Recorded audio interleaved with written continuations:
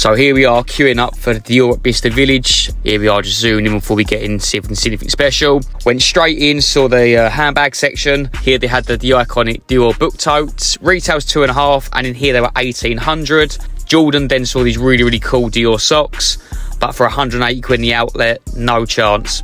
They also had these B27 X Kenny scarves, which was 680 quid. Here we have a plain pair in stock, light new condition, 490 quid. So I was quite shocked to see they still had all of the Travis Scott collaboration in stock.